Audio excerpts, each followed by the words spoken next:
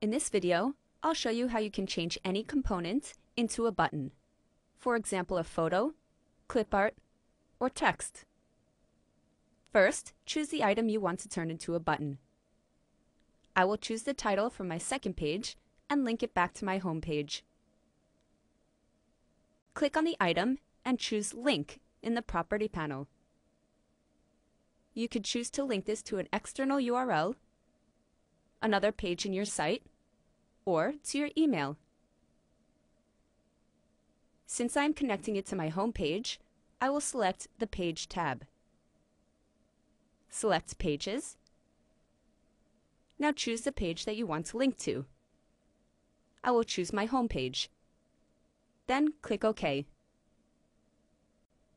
You can see you've successfully linked the title on your home page by going to Preview. Just click on the button, and that's it. You now know how to turn any component into a button. Go ahead and give it a try on your own.